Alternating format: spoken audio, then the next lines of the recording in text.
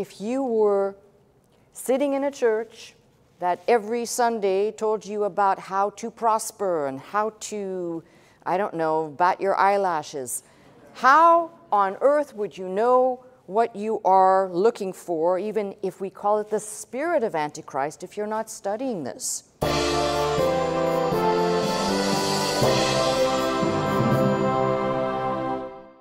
In the types and antitypes, which is important for us to study, it's almost a setup to learn a little bit about the mind, the person, who will come to know, revealed to us as Antichrist in the Bible.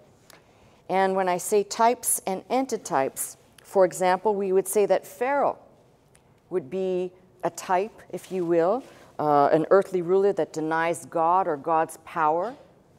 And there are many of these peppered through the scriptures, and they're there for a reason. They're not just there because God wanted to include the good, the bad, and the ugly. They're there to show us what Satan looks like, what the prince of the power of the air looks like, and the spirit that comes out of that, which is the spirit of Antichrist. Always just right on the cusp. If you line up two images, the true image, that is what God put forth, and whatever Satan does, which is just a little bit off, just a little bit blurry, close enough that the words of Christ, even the very elect, that runs through the New Testament, could be deceived. Well, how could they be deceived? Again, you come back to see, if you go back to the garden, it happens very easily. I'm not saying that, we've talked about this before, I'm not saying that had Adam not let Eve out of his sight, would the event of the fall still, would that have happened? I don't know. No one can say, but it happened that way. And if you go back to the spirit of that, it was to get Eve to doubt. Did God really say that? Did he really mean that? And that's what the devil's been doing since the beginning, and that's what the spirit of Antichrist will usher in, except it'll be not, did God really say? It'll be, I am, that appears on the stage in history, declaring, I am a revelation. Not just any revelation, but I am a revelation of God. So that spirit is tucked in the pages, as I said, of the Old Testament. So type and antitype, the names that we encounter, they all become important in looking at the final things. For example, in the prophecies, when we are looking in the Old Testament, in the prophecies, for example, of Balaam, there is a type, if you want to call it that, of Antichrist, referred to as Asher. Do not be surprised, that name is connected to Assyria. And there's much to say about that as we move to kind of understand who is Antichrist. Job refers, there's a message in Job, a verse in Job, where he is referred to as the crooked serpent. And again, that appears again in Isaiah 27. The crooked serpent is connected with the dragon. Sometimes in Psalm 5, verse 6, there is a verse there called, it says, bloody and deceitful man, but really in the Hebrew it reads, the man of bloods and deceit. There's all kinds of interesting names, the man of the earth, the adversary. Isaiah refers to him in various places as the Assyrian. Now be very careful here, because sometimes prophecy has a double fulfillment. That which was given in the day to occur, for example, the people being carried off by the Assyrians, and a double fulfillment as a type of Antichrist, still yet to be fulfilled. So there is a law of double fulfillment. There could even be triple meaning to a verse, but it's always going to be something that was given for that time, something that is yet to happen. Those are at least minimally two. And if there's a third prong, it could be an event that happens after, so, and so on. I think you get what I'm trying to say. Other places he's called the rod of God's anger in Isaiah 10, the king of Babylon, the spoiler, the destroyer, the enemy, the cruel one, the wicked one, lots of names. Don't you think it's interesting that God has lots of names too? It's always the super imitator copycat, right? Ezekiel refers to him as the prince of Tyre, as well as the chief prince of Meshech and Tubal. Daniel gives us a little bit more detail, and we'll fully investigate what he says. I will mention some things today. This is a little bit more overview, so we'll keep things a little bit more general or generic today, but I'm mentioning things that we have to go into detail. Daniel is one of them. But he says a lot on the subject, the type, if you will, of Antichrist. Hosea calls him the king of princes, as well as the merchant, in whose hands are the balances of deceit, who loves to oppress. Joel describes him as the head of the north army. Remember, there's double fulfillment there. And then we have in other writings, for example, Amos, he's referred to as the adversary. Habakkuk, the proud man.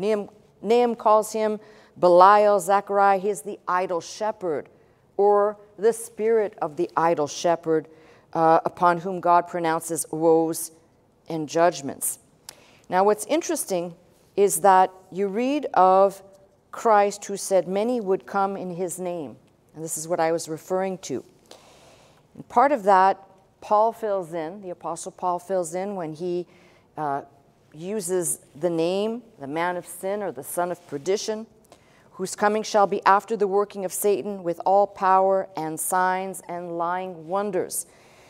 So let me ask you a question. If you were sitting in a church that every Sunday told you about how to prosper and how to, I don't know, bat your eyelashes, how on earth would you know what you are looking for, even if we call it the spirit of Antichrist, if you're not studying this?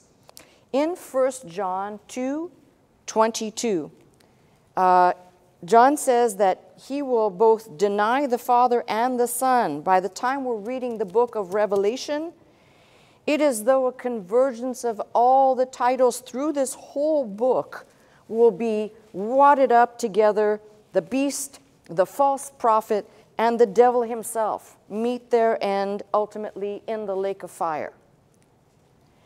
Now, there are those people right now who are preaching or teaching people that this has already happened.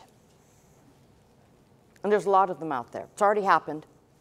We're just waiting for one more event, and then the end is going to come. I got to tell you, if Satan, and let's just call it the unholy trinity, if they were all tossed in the lake of fire, I kind of think that we believers would know it. Do you know how? We wouldn't be under the constant molestation, the fiery darts, the attacks. We wouldn't be under any of that. We'd be walking basically in wholeness. That has not happened yet. Anybody in their right mind want to tell me that Satan has already been bound? Okay, let's come back to that in a minute, okay? Not all are convinced here, I guess. Second chapter of John, he says, little children, it is the last time as ye have heard that antichrists, plural, shall come. Even now there are many antichrists whereby we know it is the last time.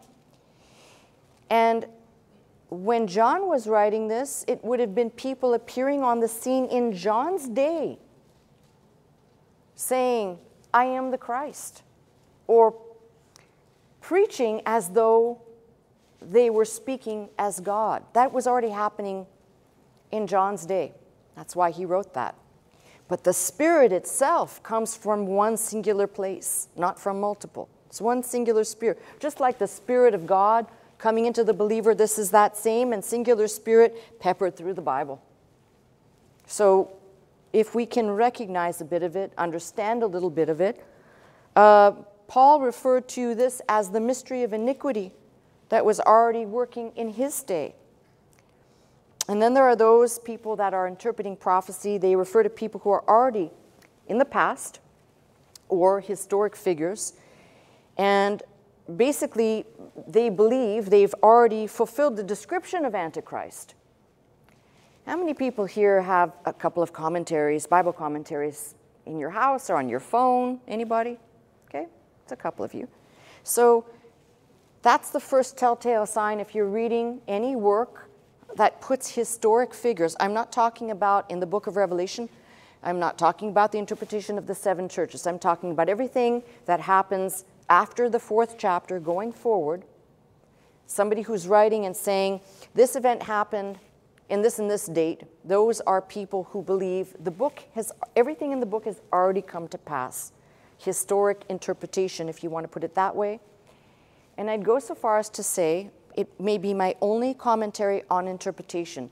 That is the singular interpretation that I would say of all the different interpretations is quite demonic. Because it does not look for any future events to take place. And within that, yes, there are subcategories. People believe everything's happened, but we're just waiting for the return of Christ. Well, if everything's happened, I'd like to know when the locust demons appeared to you, what did they actually look like? Don't answer. I'm sorry, but the reason for sarcasm is it shows you the insanity of some of these people out there who would like to tell you they have knowledge that they don't possess because what they're saying is actually word salad. All right, and you know, listen, if you want to listen to the vice president talk to you about prophecy, and then all the people who are riding in the yellow school bus, they're great, aren't they? All right, sorry.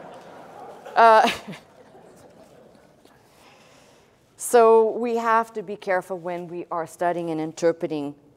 Everything that I'm laying down here is to try and get a better understanding. For example, when we get into the book of Daniel, it'll be a lot of review for many of you who have been in the congregation. It'll be brand new for those who have not been any time, say, beyond 10 years with the congregation here. But in the book of Daniel, Daniel unfolds as he's basically describing what Nebuchadnezzar sees as this statue. He unfolds and kind of reveals to us it is prophetically unfolding the history of now what has already happened. And there is an element that has not yet come to pass, but everything that he said of the nations that would basically take over and give way into other nations, culminating at the last, if you want to call it, takeover by Alexander the Great. What's important is that in Daniel's writing, when we are interpreting the historical that's already happened, Alexander the Great, for example, it's implied in the text. We could look at it and say the implication is that each of these world rulers may have been driven by that same spirit that will raise its head again in the last days. It's impossible if you really are looking at history, not what people would like history to say. It's impossible to look at just what Alexander the Great did. Just look, and again, you could make the argument that this person just had a natural finesse, had natural understanding of military alignments, the how-tos. People paint Alexander the Great as this great mastermind. Okay, as a young boy, he was at odds, if you will, with his father, who he was going to potentially, or would have been heir, but the father had to be taken out of the way, so the father's assassinated. Alexander the Great rises to power, and this young man sets out, and each place that he conquers, it's almost like this insatiable desire or a thirst that can't be quenched to keep conquering. Had he not died, he would have restored Babylon, he would have rebuilt Babylon to all of its splendor, and he would have kept conquering. You tell me that that's not a mindset that has not reoccurred again and again and again on the stage of human history. And look at those who were possessed by that spirit. And please don't tell me that that's just an oddity, because you see the same spirit, world domination, to take over. And maybe we'll call it the base maniacal mind varied from person to person, but the drive to dominate the world, to take over. That was Alexander the Great's drive. And people say, oh, military genius, great guy. But I think if you look at today, for example, just look at the globalist drive, this push for us all to be put into the same pipeline. This, by the way, is the same demonic mindset that, as Daniel is interpreting Nebuchadnezzar's dream and the statue, you're going to see these world leaders have this same force. It's a driving force. So we need to be very careful when we're looking at this to make sure that we're understanding, just as God, when he created the earth, his design was for perfection for the creation, which was marred. Satan's appearing, and that same spirit, we'll call it now that Antichrist, that substitute deliverer mindset, paints the picture that this way is much better than God's way. So there's a lot, as we comb the scriptures, that could, we can make great arguments, for example, that when people talk about historic interpretation of things yet to come, they'll say things like, well, for Antichrist, Nero completely fit the bill, blah, blah, blah. Yes, but he didn't do and didn't fulfill what it says Antichrist must do. So although he may have possessed that spirit, he was not Antichrist. Does that make sense? Yes, ma'am. Yet you will read a lot of books that, if they're historic, they'll identify a personage and they'll say, and no one has risen to the ranks of evil such as this person.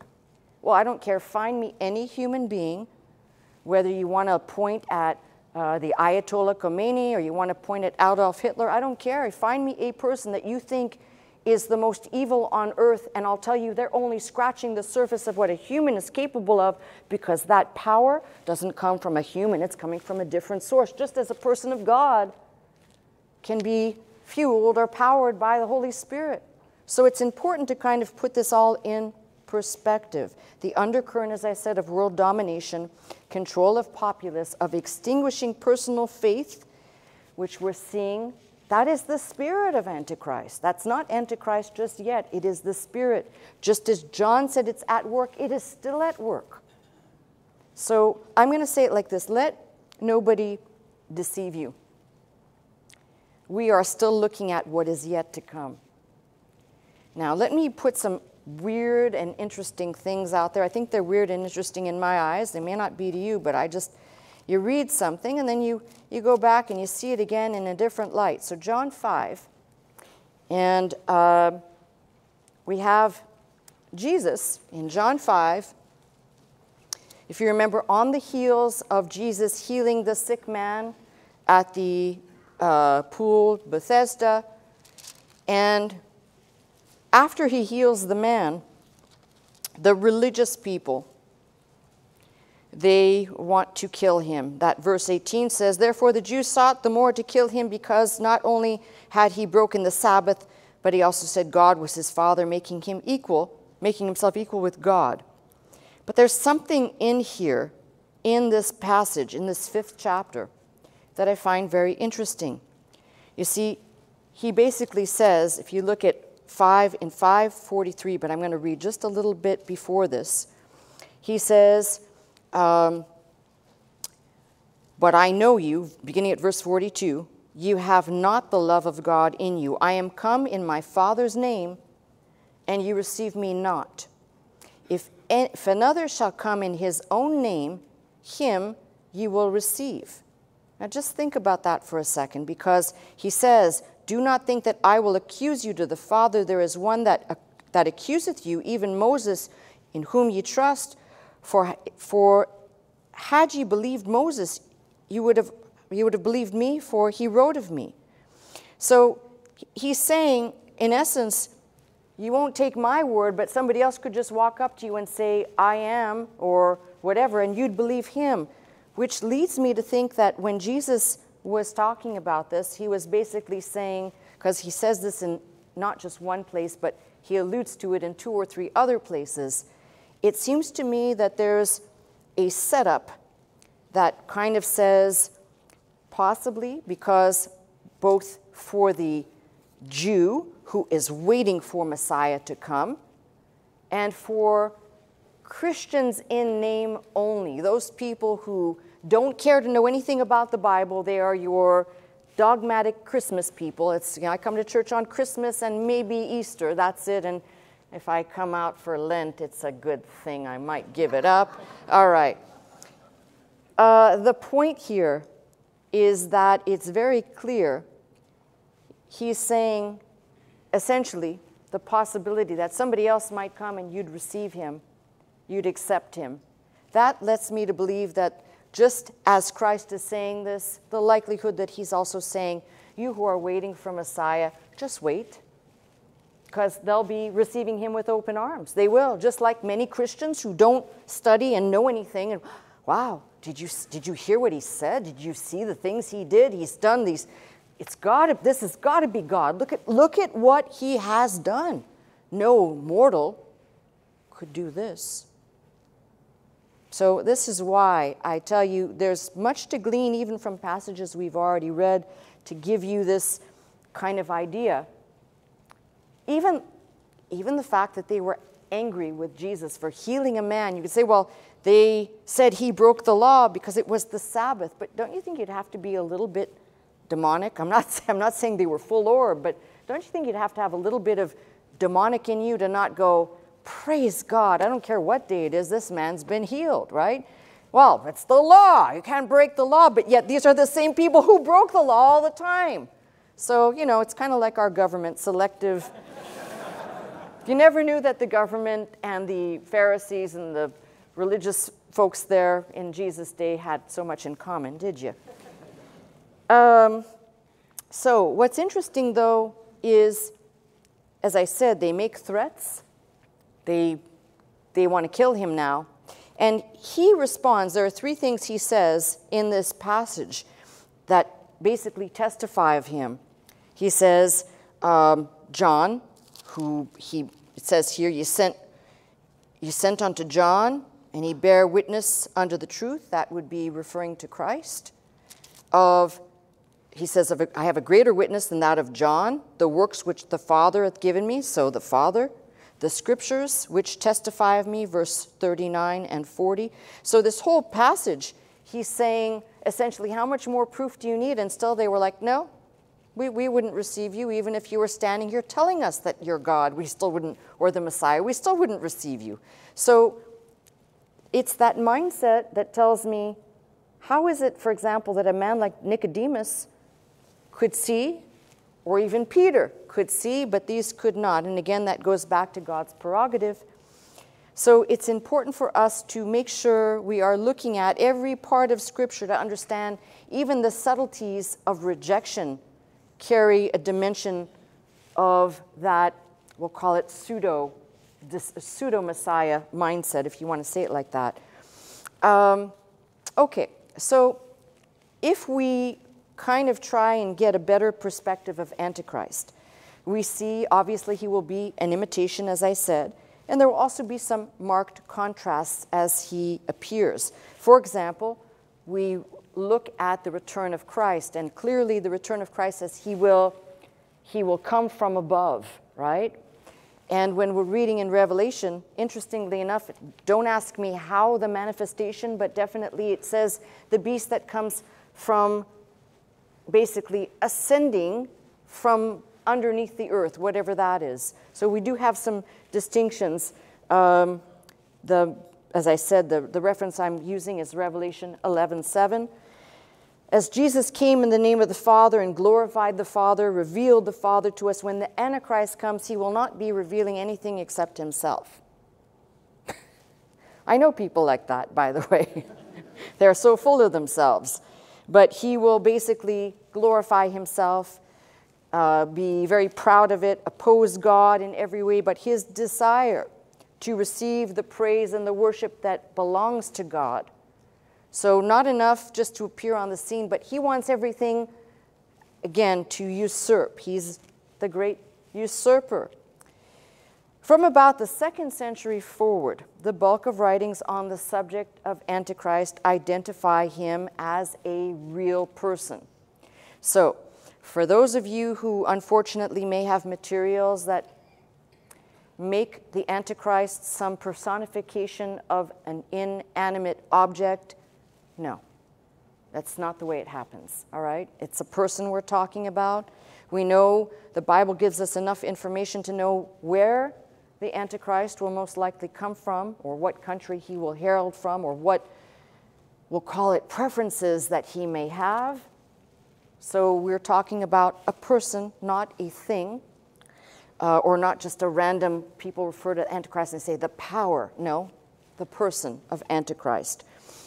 In the period that marks the pre-Reformation years, so that would be, through the time of Martin Luther, those that were looking into the book of Revelation, and I can see how they did it, they saw that the Antichrist had to be the Pope, all right?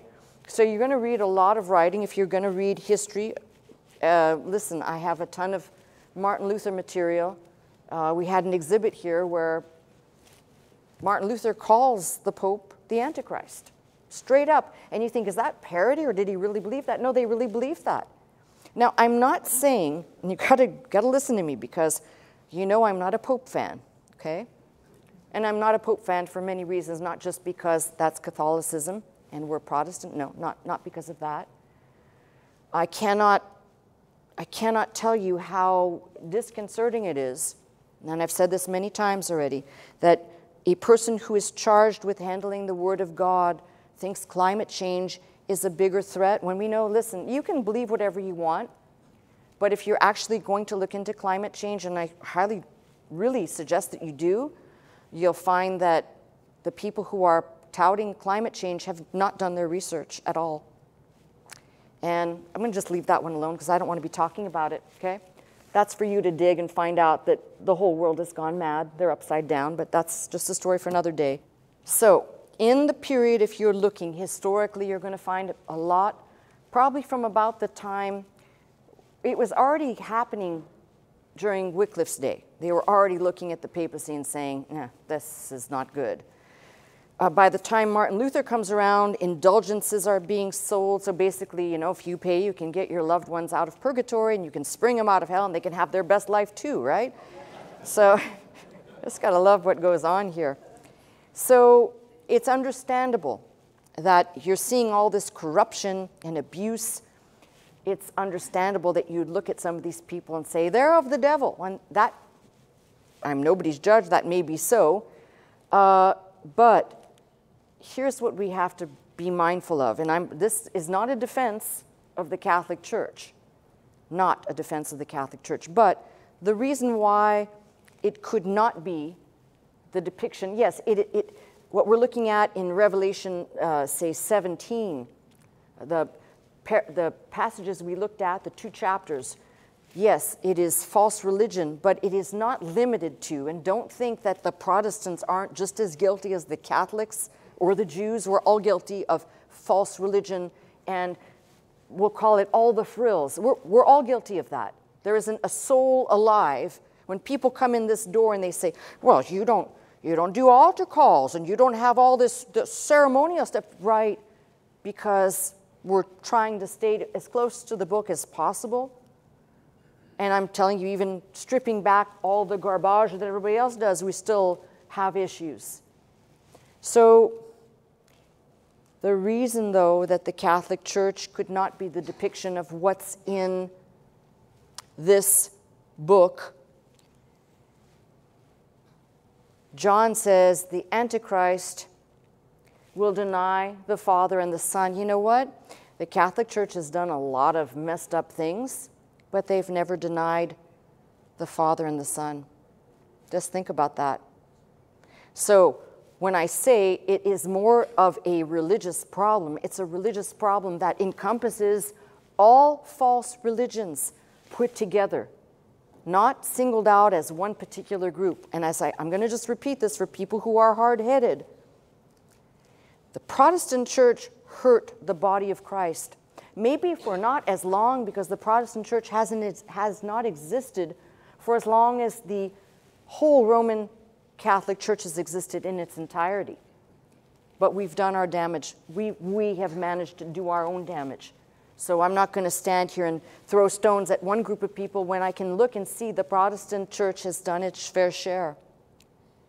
And I'm going to go a little bit further and say the Protestant Church, if the Catholic Church has done its share, the Protestant Church has done its share to scripturally, excuse me, but booger people's minds into concepts that are not doctrinal. They are not even biblical.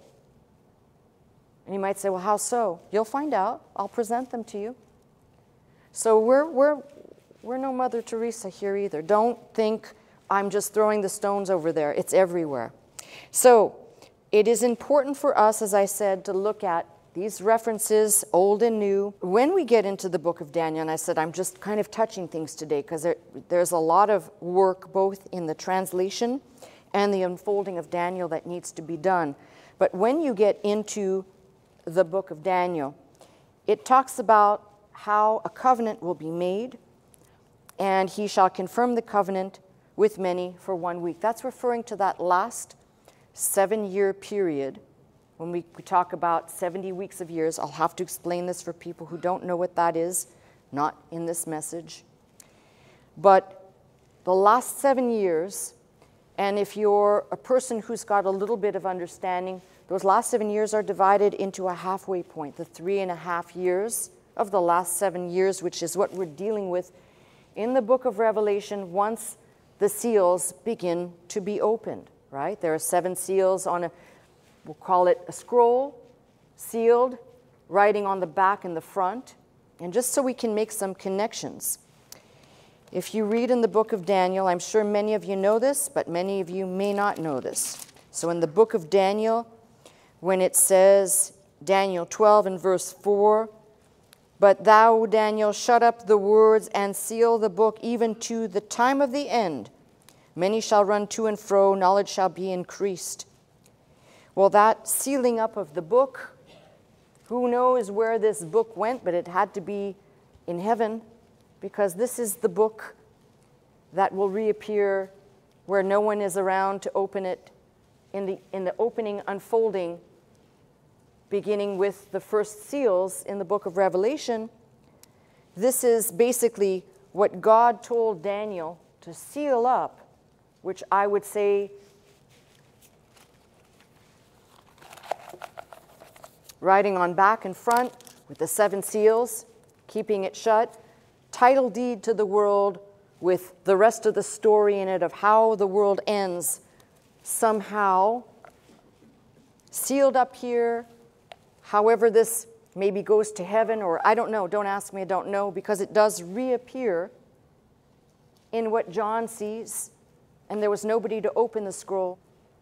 Lots of weeping going on until it was pointed out that only the Lamb, which is Jesus Christ, could open up the title deed to the world to redeem it and all that will be left in it at that time. So even the connections, that's why it's important, I keep saying this, you need Daniel and Ezekiel and a couple of other books actually to put this all together, to make it all flow, because you can see, if you're reading it like I'm showing you, you can actually see the unfolding of all of this with greater clarity. And that's what I love about approaching the scripture like this. You make these connections right away so that you're not saying, well, where did this come from? Or where does this symbol belong? We've already seen it in the book of Daniel. Go to the book of Revelation, and you read in the book of Revelation just to show you, to make a connection that's clear and markedly unambiguous. You get to Revelation 4, and chapter 5, and I saw on the right hand of him that sat on the throne a book written within and on the backside, sealed with 7 seals. There is what Daniel was told to shut up. And Daniel wouldn't have been able to understand it anyway. The time was not yet. So these are, like I said, they're through the Bible. So when people say, well, I'm not sure about the right interpretation of something, that's why I said the Bible will confirm itself. So when you hear people teaching about things that are not, they're not biblical. I'll give you another example, because I mentioned this, I might as well just say it and put it out there. Look very carefully at something that has already occurred in the past. Noah. God says, I'm going to send a flood on the earth because the evil that is in man, basically more than God can bear, he's going to send a flood and basically judge the earth and the people of the earth. Noah, you build this ark, you and your family, and whatever I tell you to put in it. So right away, right at the beginning, God is showing he can choose the people, to not incur or undergo, like Noah, they were safe in the ark, like we are safe in Christ. And we can see this very clearly. God set out to basically eradicate the evil. And that didn't do it, by the way, but God said, I'll send this sign of the rainbow as the covenant. God said, I will not. Very important. God actually, when he says something, got to pay attention. He says, I won't do that again.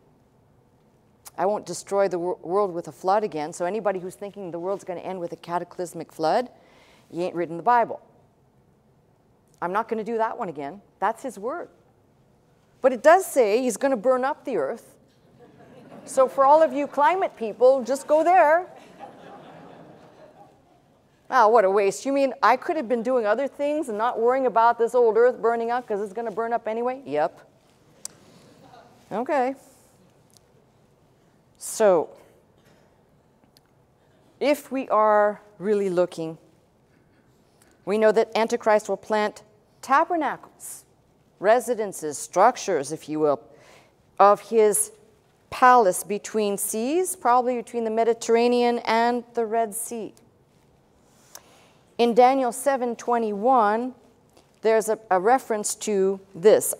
I beheld, and the same horn made war with the saints and prevailed against them until the Ancient of Days came, and the judgment was given to the saints of the Most High. And at that time came the saints and possessed the kingdom, or to possess the kingdom. And then again, Daniel 8:19 places this reference, the last end of the indignation, God's wrath poured out on the earth. So again, just have to line things up properly, and then you can see this hasn't happened yet. It's impossible. Daniel 9 reveals that he will make his covenant beginning in the last period, as I'm describing, the 7 weeks of years, in the middle of the week, most likely. We have some references we need to pick apart and parse. So as I said today, I'm keeping it kind of generic. We have to get into the weeds of this, though, because that's where the details really matter. The reason why we might say that the religious institutions have sometimes associated these passages with the spirit of Antichrist is because they are associated. If you go back and you read Daniel, you'll see clearly there are references, as I mentioned probably 20-some minutes ago. For example, the reference to Alexander the Great, it is the same spirit. And that reference we will have to pick apart and look at as well. So when we start trying to piece this together, remember I was talking about the Catholic Church, and I said, yes, we're looking at false religion in the book of Revelation, but why it cannot be singularly the Catholic Church, as many, gosh, probably at least 70% of my commentaries of all the books I have point to the Catholic Church, which I think is a mistake. Yes, they're part of the false religion, as I said, the Protestants, even the Jews, but if you think about it, people who actually are practicing Catholicism are reciting. Catholics love creeds, right? You know that. They love creeds and repetition. Hail Mary, repetition, creeds. Well, the Council of Trent basically gave a creed that real practicing Catholics, not the ones that say I'm a Catholic and then go and eat ice cream and promote abortion. That might hit you of who I'm talking about in a minute. Where did that come from? I have no idea. But the creed says, I believe in God the Father and in the Lord Jesus Christ and the Holy Spirit. That is from the Council of Trent. That's why I said you be careful. You can handle the scripture so sloppily that because somebody said that, oh yeah, well that would make sense. And again, the picture of purple, the color purple, that's just a symbol to tell you, for example, that we've got this ecumenical picture that is presenting itself as deity, basically pseudo or replacement of God. We no longer need God. The world is finding its own God, and whether that's in climate change, in the church, however you want to paint that. So, and we'll get into this more in detail, but from all the passages I've referenced out of Daniel, you then go into Revelation, and you read what Revelation 13 says, because a lot of the passages I've quoted out of Daniel, You find their counterpart here. So, for example, in Revelation 13, John is writing, and he says, "And I stood upon the sand of the sea and saw a beast rise out of the sea, having even heads and 10 horns, and upon his horn 10 crowns, and upon his head the names of blasphemy. And the beast which I saw was like unto a leopard. His feet were the feet of a bear, his mouth as the mouth of a lion. And the dragon gave him his power and his seat and great authority." Now, I hope to show, and we'll do this because I'd like to line up the passages to show you out of Daniel and Revelation, where you can connect the passages and see we're talking about the same thing here. It's nothing, there's nothing new that's being introduced. If you compare Daniel with chapter 13 that I just read, and in 12:9, which is the chapter before, in 12:9 it says, "And the great dragon was cast out, and that old serpent called the devil and Satan, which deceiveth the whole world, was cast out into the earth, and his angels cast out with him." So we have clarity on who we are dealing with, not ambiguous. Of course, when I was talking about the copycat scenario, right? Because Satan and the spirit of Antichrist, it's always something that is the instead of Christ will give you this. So, for example, we're told about the 144,000. They receive a mark so they should not be hurt. Meanwhile, the rest of the people are forced to take what? The mark of the beast. You make all of these comparisons and you can see, as I said, there are great similarities in copying, and then there are these great antitheses. They're put in there for us to see and recognize. And that's why I said to you, it blows my mind that people will not study this book, because if you have good theology, sound doctrine through the rest of the Bible, you come into this and it's like cutting through, like a fast boat cutting through water, leaving a wake behind, because you're cutting through all the garbage and all the noise that people have put in here that doesn't belong in here in the first place. So it drives me crazy, by the way. It really just drives me crazy. So, okay, back to my message here. I would also like people to do one thing, because I will have to show you, we have to line up, and I'm trying to figure out how I will do this. I need to have almost like a map has a legend to give you certain things that are already confirmed in here. We already know what they represent, and whether they are confirmed by other scriptures in the book or they are confirmed within the book itself. For example, many places it says a symbol which is, for example, the 7 angels which are, and they'll go on to elaborate. So there are self-explaining passages of symbols, and then there are those, we go to the rest of the scripture. I'd like to make that legend for you so that as we go through the book, you keep that legend in your Bible with you so you can open up, and if you're not sure, you can check, or even in your own time, what these symbols are. For example, many times we read about the waters or the sand of the sea. That's usually referring to a body of people. And then we get a lot of confusion. People talk about the trumpets that are blown. Please do not confuse the trumpets that are blown in this book and homogenize them with other, what you think are trumpets, which may be horns, which have a different name. So there's reason to make a legend to show you why understanding what the symbols mean before you get out the gate will be very helpful for all of us. Okay, one more thing. You know, I quoted what Jesus was saying, but there are places, especially where we read about God sending a strong delusion and people believing a lie. That's going to be more than what we actually think. I think a lot of times we romanticize what God will or will not do. But the reality is God spells out that the way in, what does it say? Very few people can find it.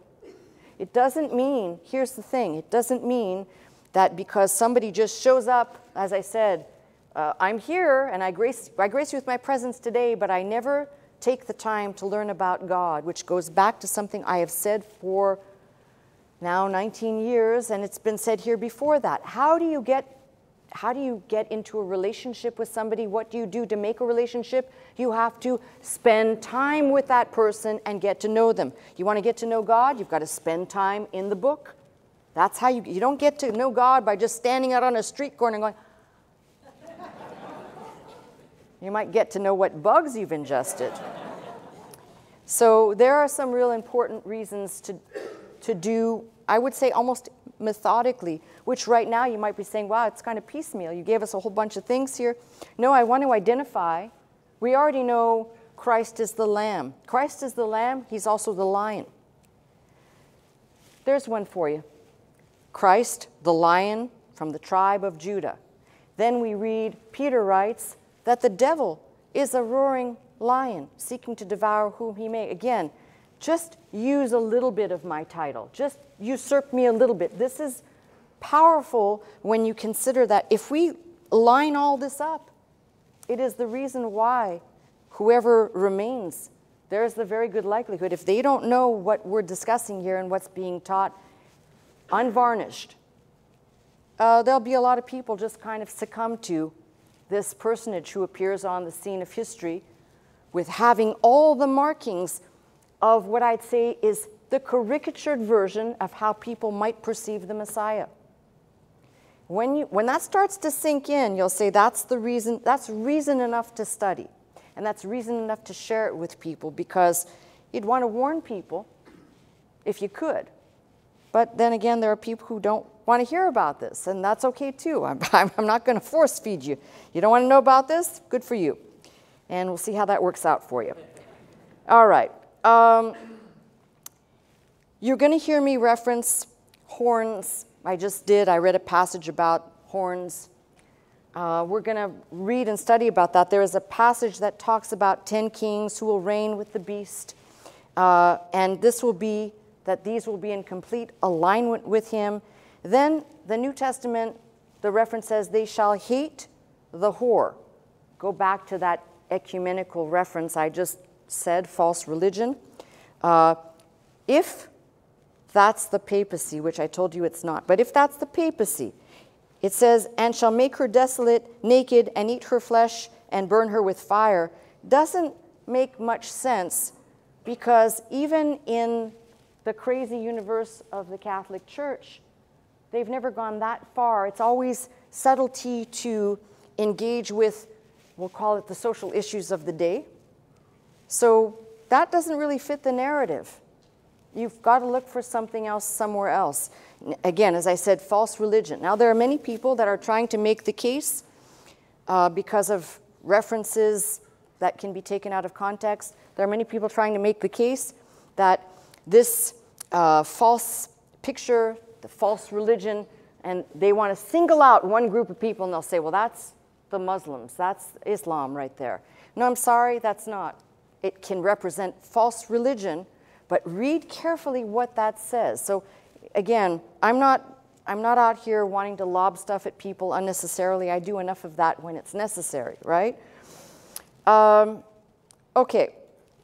I also said a mouthful when I said what Christ said in John 5:43, which makes it sound like Jesus is alluding to something that these people might be a little bit more amenable, the religious-minded people who are not in spirit, they are in letter of law, might be more interested in receiving the imposter than receiving the real deal. Now, I'm not isolating and saying only those religious people, because this will also translate and spill over to people who I said are Christian in name only. I guess you could make the case that Chinos, Christians in name only, and Genos, Jews in name only, have something in common, all right? Because for example, I know people who say they are of the Jewish faith. They identify as Jewish, but they don't practice, and in fact, wait for it, they are atheists. Wait, so let me get this straight. You identify as Jewish, but you're atheist because you don't believe in God, so how could you be Jewish? Well, I just identify with Judaism because I like all the social stuff that goes with it. Oh, okay, all right. So when Antichrist appears and goes, oh, look, right? Precious people, whatever they do, I don't know. That person's going to be like, right? Okay, so I have nothing to say. Don't say I didn't try to warn you. So when I say he will be a man, he will be more than a man. But remember, he's an imposter, an imitator. So just as Jesus Christ is the Son of God, I believe this one that emerges is the son of the devil. If not the son of the devil, the spirit of the son of the devil. If Christ was the seed of the woman, Antichrist will be the seed of the serpent. Everything has a balance to it. Just as the first horseman of the apocalypse, as the seals begin to be opened, we have the first horseman of the apocalypse on that white horse. Pay close attention.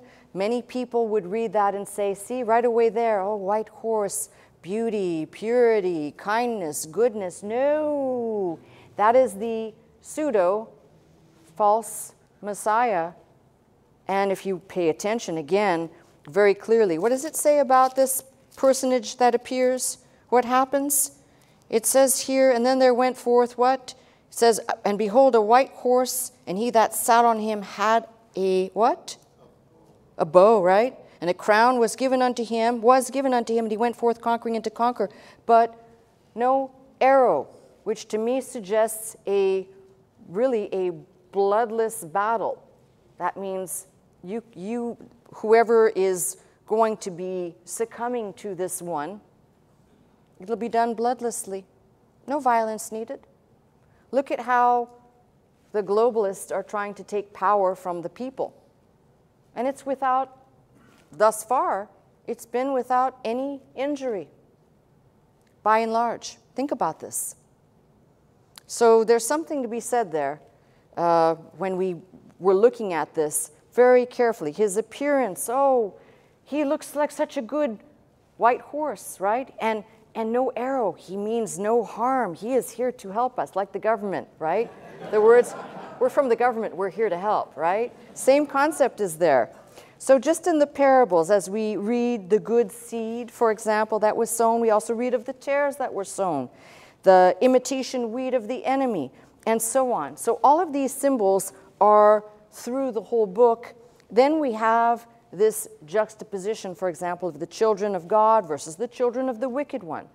These are replete in the Bible. We are told, for example, Christ is the light of the world. Satan must transform himself into an angel of light. So again, if somebody thinks this person is going to come on the scene and appear as an evil demon, as something wicked, you've not been reading the book.